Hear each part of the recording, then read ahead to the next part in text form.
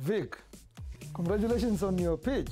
Thank you, thank you. But it turns out you did not pitch. How did you feel about that feedback? Yeah, I think I could have done better with the pitching, maybe given more information in the initial pitch.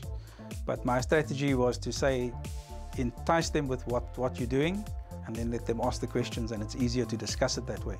So I do find that works a little bit better for me. Do you think it could work against you in this instance? There is a possibility, yes. Yeah.